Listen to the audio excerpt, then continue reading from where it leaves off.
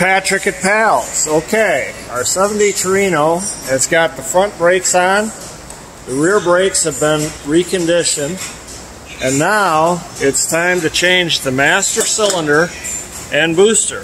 You know, one of the reasons the car came here in the first place was because the booster was not working properly. So now that we've got the rotors and calipers and the rear drums and shoes rebuilt, we're going to put in a new master and booster so that the car will stop securely.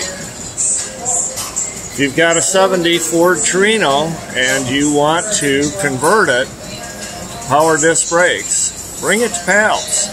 See you soon.